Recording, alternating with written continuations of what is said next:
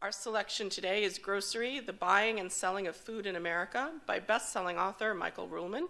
Ruhlman's commentary provides insights into the world of supermarkets and the ways in which we produce, consume, and distribute food. Our reviewer is urban economist Glenn Kellogg. A principal with the Portland, Oregon-based company Urban Advisors, Kellogg is also the manager of Rochester Local Capital, a company that provides venture capital and management services to launch businesses that create walkable neighborhoods in Rochester. It was his vision to bring hearts to Rochester. Partnering with local investors, he managed the launch of Hearts, Rochester's popular downtown grocery store. Please join me in welcoming Glenn Kellogg. Thank you. Hi, I'm Glenn Kellogg. I have never done a book review before, so I will begin with talking about myself. I'm Glenn Kellogg. I'm an urban economist by trade, and that's really been my profession for the last decade or so. This is a picture of me in a new store in Washington, D.C. It's not my store, but I kind of like it. I moved from Washington, D.C. That's where I met my wife. I was practicing urban economics there, and when she quit her job in D.C. and moved into our two-bedroom condo, it got really crowded. And we were both working out of a small space, and she was ready to kill me. So we needed more space, and we needed to move someplace. And DC was very, very expensive, and we were looking for other opportunities to maybe really get involved in a community that we lived in.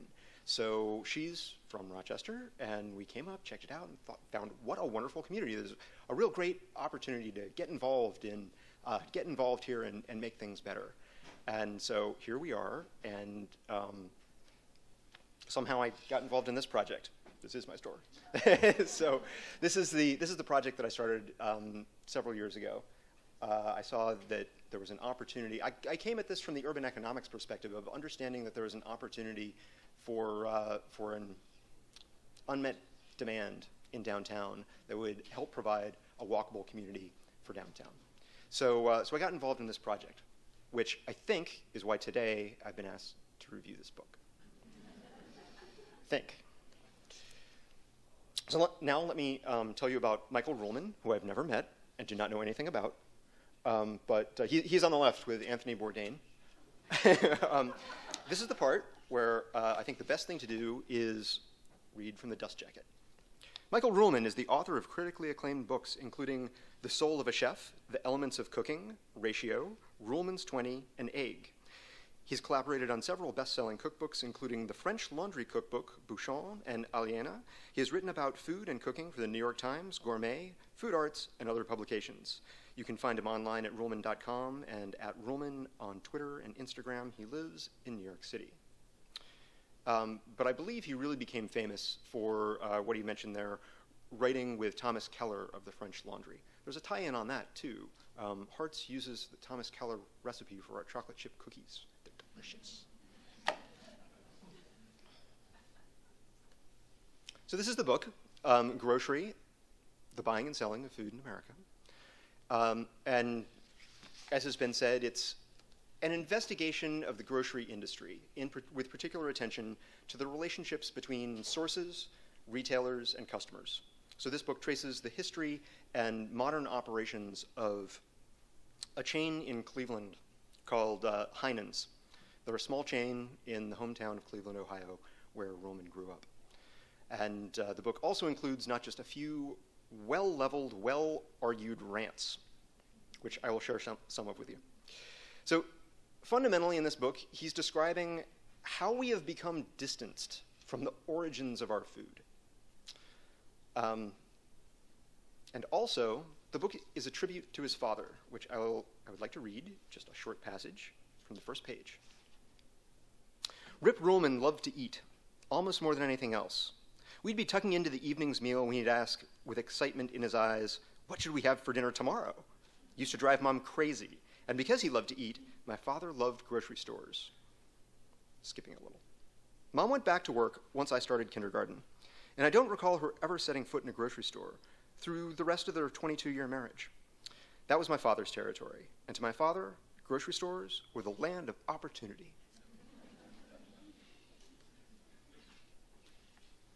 So this is a historic photo of Heinen's in Shaker Heights, where Rip Ruhlman used to buy his groceries before it was redeveloped later.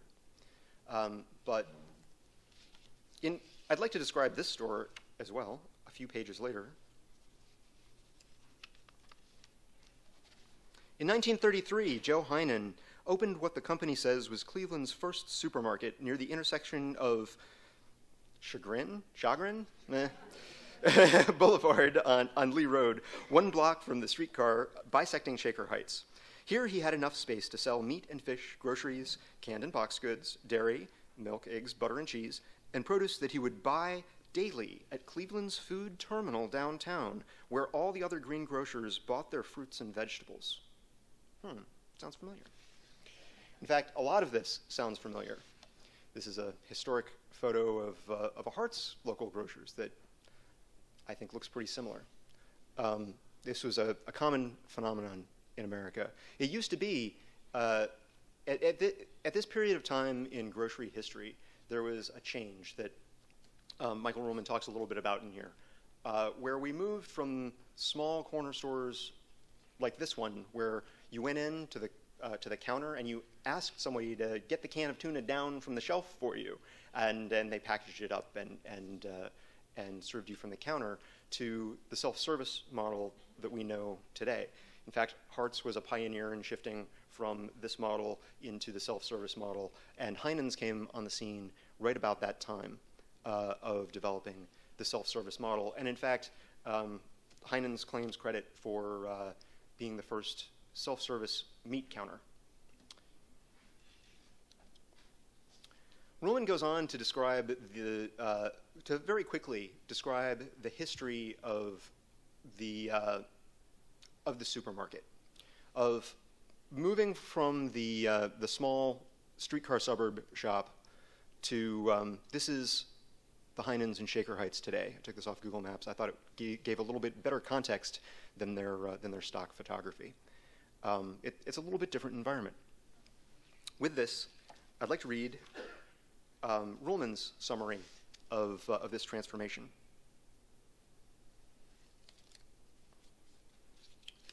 Page before.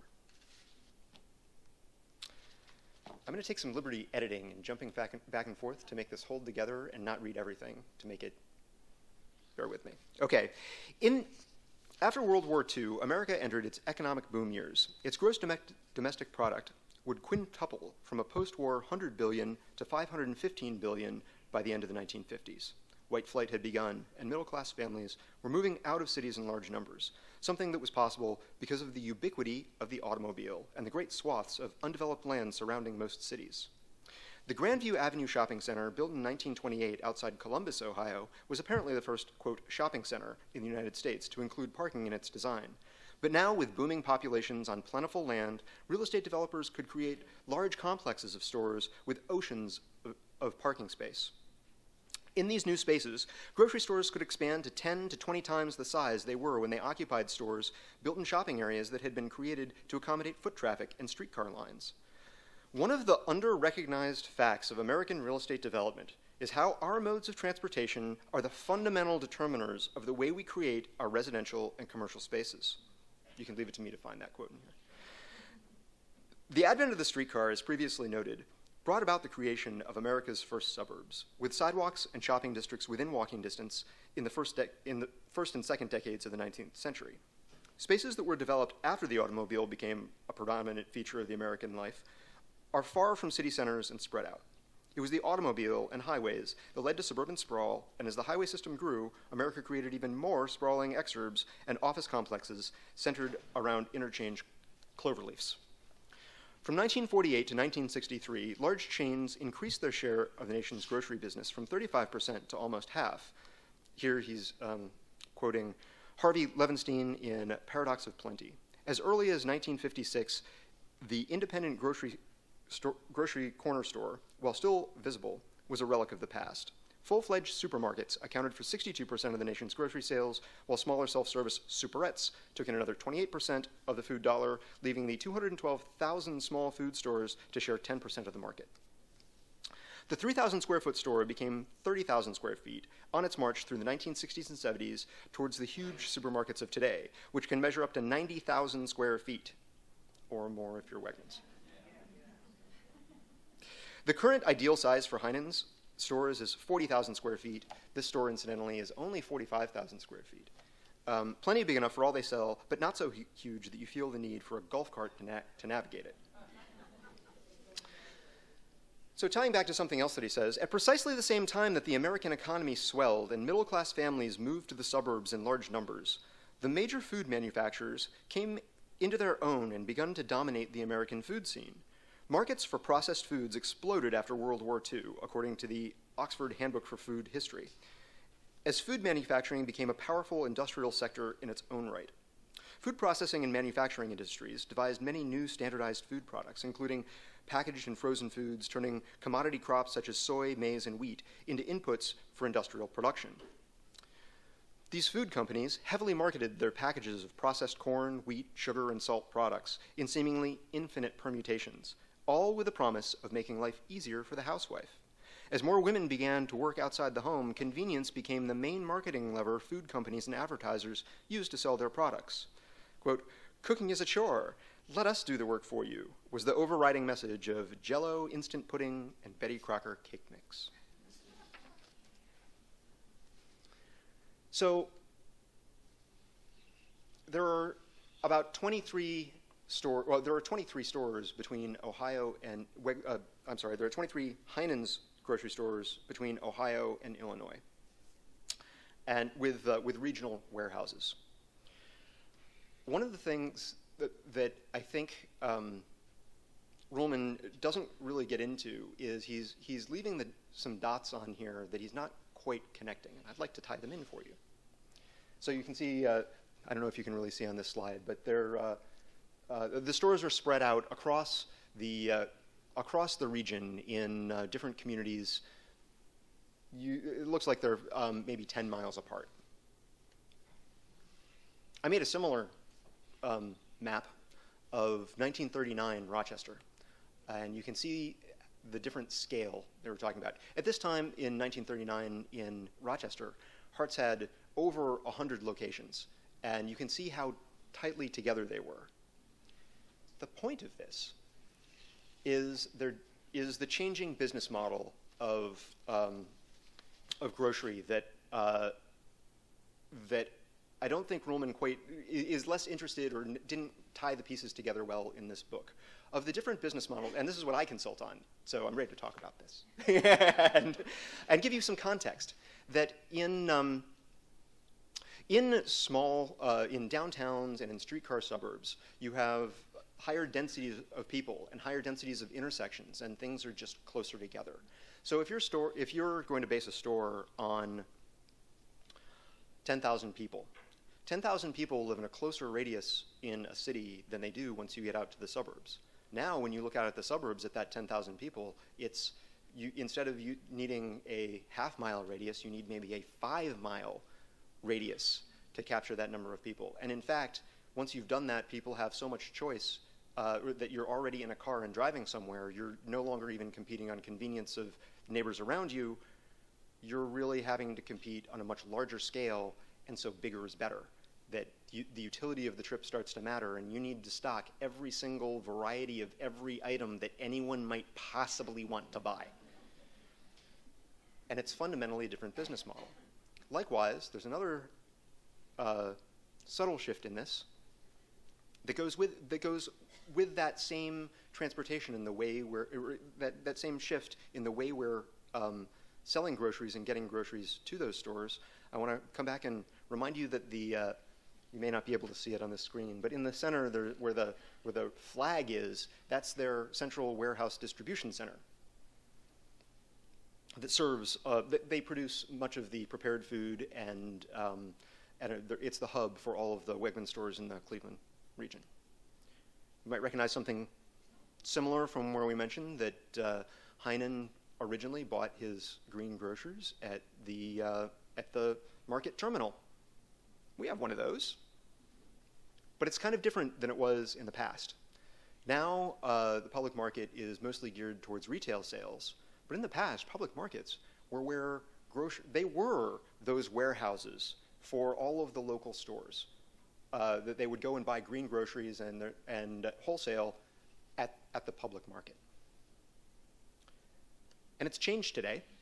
With those warehouses, Ruhlman takes us to Expo West, where deals are cut between national producers and small and medium-sized chains. Hartz attends the less prestigious Expo East in Baltimore. But this is a change in the way, instead of going to our local market, we go to a national convention center to buy the things that go in the center of the store. Even if they're still natural and organic products, it's a very different relationship, and it's a different way. It's a very different business model for sourcing what goes into that store. Ruhlman argues that grocers sell products because customers buy them. He's right. They often feel beholden to the market and have to offer goods, especially commodities like Cheerios, at their very best price. So this system makes it hard to provide local, seasonal, and healthy foods.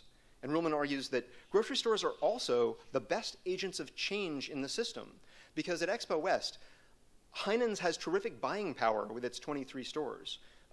As he tells the story, when they're walking through the vendors and the vendors hear what kind of buying power they have, they start doubling over and are really accommodating. That 23 stores is a big size chain. You can start affecting, and this is the point, that gives them leverage to push producers to provide the kind of things they think their customers will buy.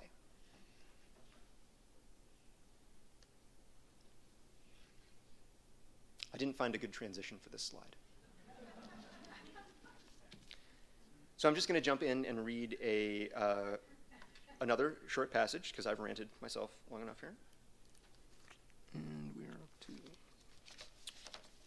So in this part of the book, Ruhlman starts to talk about health and how what we eat is killing us. I was standing in line at an independent store in my neighborhood with my La Croix orange sparkling water, some hamburger buns, a bag of chips, a couple of bottles of wine, last-minute purchases for dinner. In front of me was a middle-aged woman dressed in business clothes, loading up the conveyor belt. She set a carton of Land O'Lakes, fat-free, half and half, on the conveyor belt.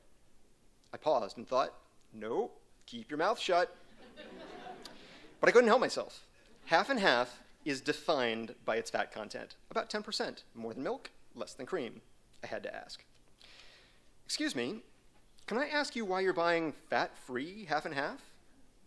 A bit startled to be put on the spot by a stranger, she recovered enough to say, because it's fat-free? What do you think they replace the fat with? I asked. She said, lifting the carton and reading the second ingredient on the label after skim milk. Corn syrup? She frowned at me, then set the carton back on the conveyor belt and scanned along with the rest of her groceries. The woman apparently hadn't even thought to ask herself the question. Rather, she accepted the common belief that fat, an essential part of our diet, should be avoided whenever possible. Then again, why should she question it, given that we allow the food companies, the advertisers, and food researchers to do all of our thinking for us? The encounter crystallized many issues for me about the nature of our food and the nature of the people buying that food, and how food companies, nutritionists, doctors, and governmental recommendations influence the way we buy. And frankly, it drives me a little crazy. So he goes on to interview a couple of doctors who feature prominently in the rest of the book. And I'm not sure if I should do a reading. Yes, if it's short. Jump to another good doctor part. How many of us use the word healthy, for instance, to describe food or our meals? Do we stop to consider what this means? Eat healthy food, we are continually told. I submit to you that our beloved cow salads are not, quote, healthy, and that we are confusing ourselves by believing that they are. Because kale salads are not in themselves healthy. They are certainly nutritious, and they may be delicious when prepared well. And the kale itself, while in the ground, may have been a healthy crop. But the kale on your plate is not healthy, and to describe it as such obscures what is most important about that kale salad, that it's packed with nutrients your body needs. This is not strictly about semantics. If you ate kale, you would become, if all you ate was kale, you would become sick. Semantics, rather, shows us where to begin. Healthy is a bankrupt word, Dr. School said. Our food isn't healthy. We are healthy. Our food is nutritious. I'm all about words. Words are the key to giving people the tools they need to figure out what to eat. Everyone is so confused. And I think that confusion is what he describes in most of the middle of the book, of how we have been confused about food. So in this section, there's a second doctor who shows up, Dr. Todd.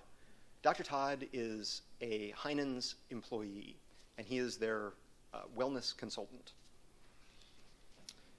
This section discusses how wellness, this section discusses how the whole wellness center of a store is a response to our unhealthy eating habits. We're seeing pills and we're eating pills and supplements to correct ailments from things that we eat. So this guy is Dr. Todd. He's a naturalist doctor, and in fact, somewhere he describes himself as an Appalachian root doctor. I think you can kind of get that from him. So he's featured in this book. He's got his own book on healthy eating. And Dr. Todd describes in this book how changing our diets to avoid food that is processed and stripped of nutrients can improve our health naturally. And he says the key is local and seasonal.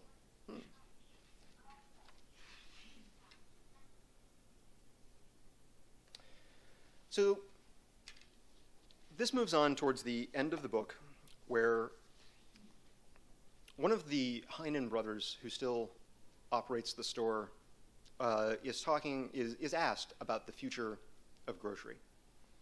Oh, and Dr. Todd also suggests, one of the things I forgot on there, Dr. Todd also suggests that in the future of grocery are places like Heinen's, places that are trying to sell local, seasonal products that have not been stripped of their nutritional value. Places like what Hart's is trying to do. Joe Heinen, though, Jeff Heinen talks about one of the two brothers who currently run the Heinen's chain, talks about what the future of grocery looks like.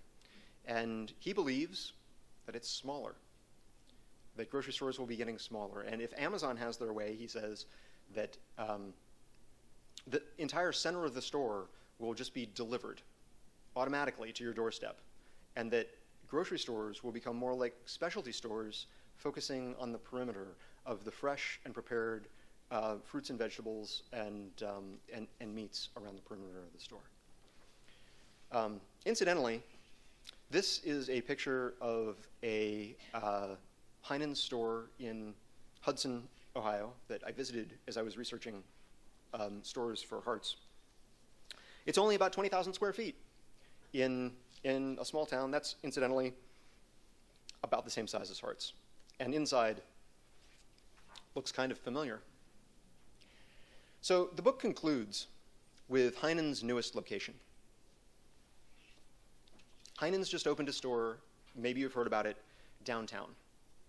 In February 2015, they opened their first downtown location. This was only a couple of months after Hart's opened in Rochester. We opened in August 2014.